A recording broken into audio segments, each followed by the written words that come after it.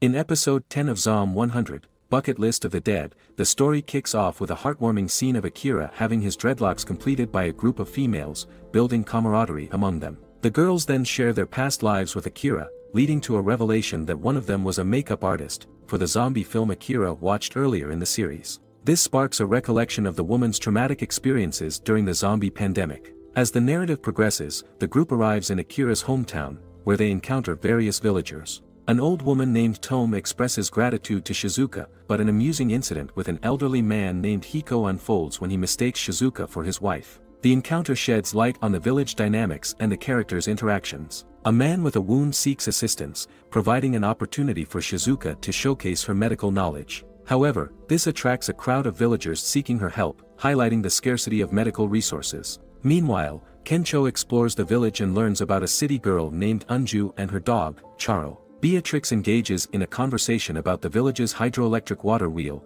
showcasing the importance of communal infrastructure. The group reflects on their experiences in the village, with one of the women expressing a sense of ease and comfort in the community. Later, Akira and Kencho reveals the presence of Higurashi, a former classmate, adding an element of tension. Akira's father shares a poignant moment with him, encouraging him to pursue his dreams and not to sell himself short. However, ominous plans unfold as Higurashi's gang releases zombies, setting the stage for a clash between the villagers and the undead. As chaos ensues, Higurashi reveals his resentment towards Akira and his desire to disrupt the peace. Akira responds by emphasizing the importance of respecting others' freedom and unveils a new bucket list item, repaying his parents for their love and support. The episode concludes with Higurashi's ominous vow to turn the entire village into zombies, setting the stage for an intense confrontation. And that's it for this episode. Stay tuned for more. Thanks for watching.